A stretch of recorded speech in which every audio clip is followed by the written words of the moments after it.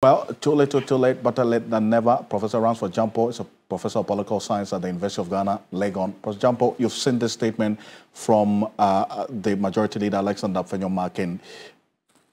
It sounds clearly one that is reconciliatory, at least based on what we have seen in that statement. Is it one that would make a significant difference as things turn out now? Yeah, the point is, if he knows how to sound reconciliatory, he should have sounded this right from the word go before going to Parliament. He should have gone to caucus with his colleagues to let them know. You see, it is today that you are in power. Tomorrow, if you go out of power, it may be the same. And at the end of the day, it is our democracy that will suffer. And so my view is that the matter has not been resolved yet, because I can anticipate and foresee some NDC members of Parliament also saying that, well, in that case, they will also not be part of Parliament to give the needed quorum for important decisions to be taken for government business to run. And all these things do not augur well for our democracy. And so I am thinking that if there are elderly men and women in the Ghanaian society, let them rise up and let them intervene, and let's see how we can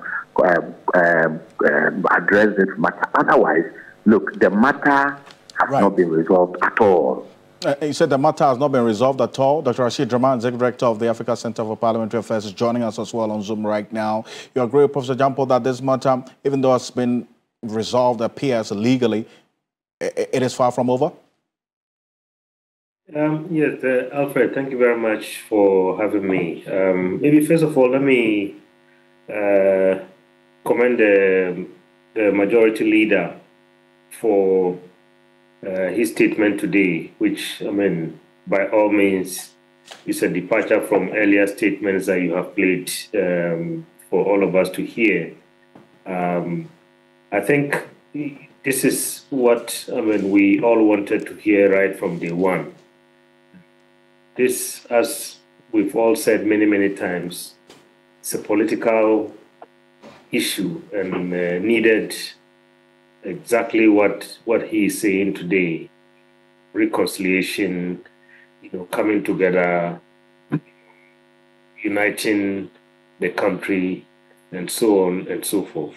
In terms of whether the matter is over or not, I just hope that now that the Supreme Court has stated clearly what its position is on this matter, I hope both sides would, including the Speaker as well, would abide by the ruling, even if anybody disagrees, because we are a country of rule of law.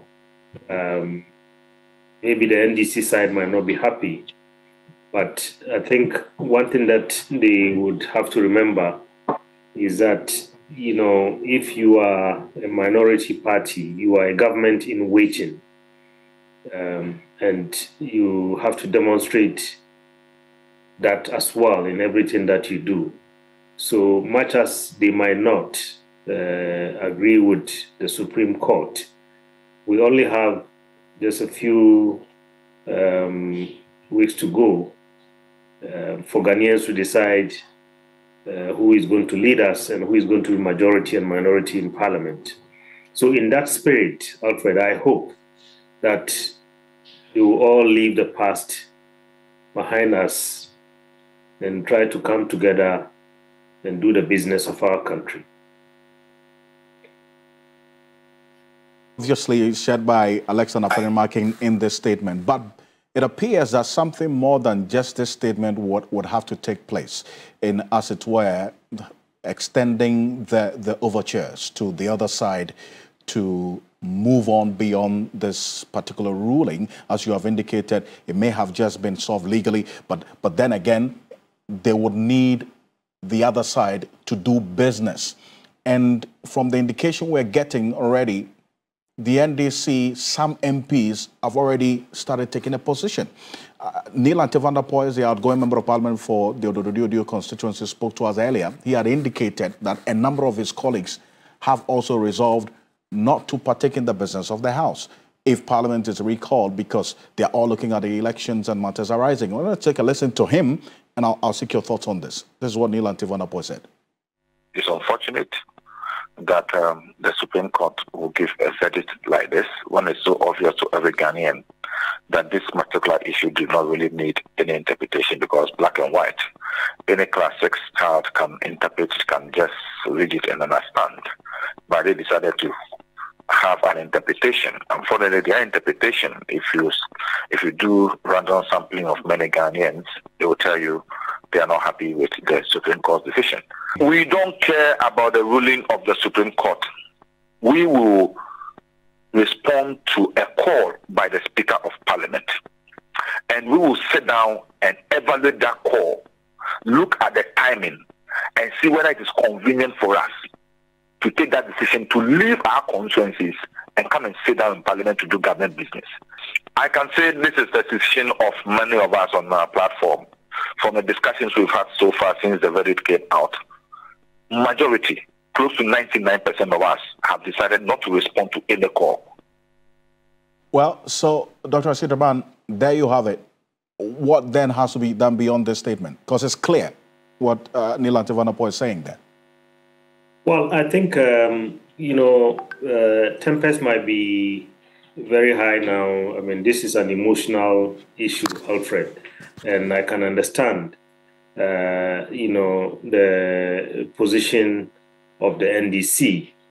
But I think in this matter, I would hope that they will let Ghanaians be the judges in this matter, particularly as we get to December 7. I believe all these are going to contribute to the way people will decide in terms of when they have the ballot in their hands. Remember, Alfred, we had 2 instances where the stakes were even much higher than this. When the current president went to the Supreme Court and the Supreme Court ruled against him, he said, "I disagree, but I respect the court's ruling." The country moved on. The former president went to the court. The same thing happened. He disagreed with the court, but, accepted the verdict of the court. I think that is how we should behave as Democrats. And I think that even the Right Honorable Speaker, when I believe he recalls Parliament, perhaps we might hear him say his reading is different from the Supreme Court, but he accepts that. So I would appeal to the NDC, let Ghanaians be the judges in this matter. We have just about 2 weeks. Let them come to the House. Let's see if the numbers are there, so that whatever business that is left that they can, consensually work on, let them work on it.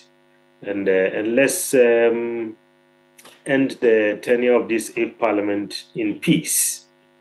And then on December 7, Ghanaians will decide whether the NDC will be majority or the MPP will be majority. Your time. Thank you so much for joining us here on Ghana Tonight. Executive Director of the Africa Center for Parliamentary Affairs. Coming up next, let's take the steam on this matter briefly. As we get into the implications of this particular decision. That's coming up next here on Ghana Tonight. And we'll get into why this is of matter in the implications of this particular decision by the Supreme Court.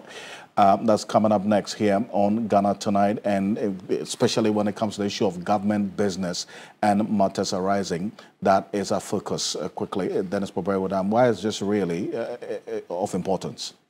Well, so like I mentioned earlier, if the cracks are not patched properly, what it means is that if Parliament is recalled, whether by way of emergency recall or if they think that the issues have been resolved enough for them to return to the House, they'll need the numbers from the other side. That's because the question of quorum would always arise for Parliament to either be adjourned or for them to do business. Now, when it comes to the quorum in Parliament, you have one for sitting and then one for decision-making or for voting. If it has to do with sitting, the provision is Article 102 of the 1992 Constitution, which talks about quorum of Parliament. Now, it says that a quorum of Parliament, apart from the person presiding, shall be 1/3 of all the members of Parliament. This is easy to get, because when you do the calculation of 275 members of Parliament, you are looking at 92 MPs. So with 92 MPs in the House, they can have a quorum to sit. Where the challenge comes is where they have to vote or to take a decision. Now, you find that in Article 1041 of the 1992 Constitution. And it reads that, except as otherwise provided in this Constitution, matters in Parliament shall be determined by the votes of the majority of members present and voting with at least half of all the members of Parliament present. This is where the challenge is. For there to be a decision, you need at least half of all the members of Parliament present. Half, we are looking at 138. Now we know the composition of Parliament as it stands now per the Supreme Court ruling is that you have 137 on each side and an independent candidate who is doing business with the MPP. Right. So the MPP side or group can marshal 138 members of Parliament to come and do business and actually vote. Okay. That's if they are able to mobilize all the 138, including those who have already made their intentions known that they want to contest either as independent candidates or on the ticket of the MPP. Cynthia Morrison, Kojo Asante. And then also Mr. now Siama. Andres Siama. Yes. He's with them. Indeed. So essentially, if the NDC decides not to take part in parliamentary business, then for the MPP to succeed in doing business and taking a decision, they need all the members of Parliament in the House. And that's if they're going to be able to do that. Because that's also been another issue that Martin Kpebu has been talking about. Yes. The inability of the leadership of the MPP to marshal all their members to attend to the business of the House. Because look, we have 24 days to this election day, December 7, and their focus is there as well. They're doing some work in their constituencies, but we'll see how things play out.